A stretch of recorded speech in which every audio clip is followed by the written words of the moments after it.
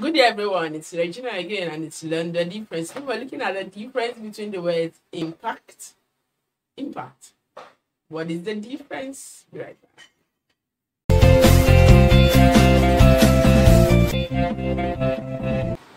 So welcome back. We're looking at the words impart, impact. Now, IMPART is impart, impart.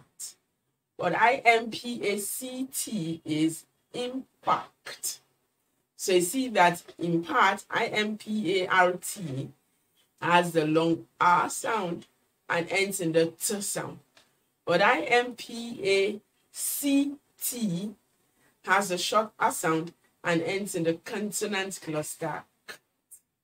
So you have impart, impact, impart, impact. Now, an impact, now, of course, you can use that word as a verb as well.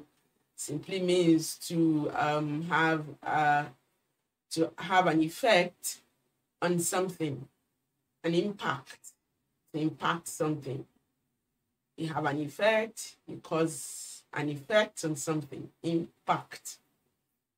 But impart is to transfer something, to impart something to somebody. To transfer, a verb simply means to transfer knowledge, information, and influence something. It transfer something to someone. So impart and impact. All right. So don't confuse the two. So you have impart, impact. Last time, impart, impact. I hope you got that. See you again soon. You have a great week. Bye-bye. That's all for now, folks. See you next Monday.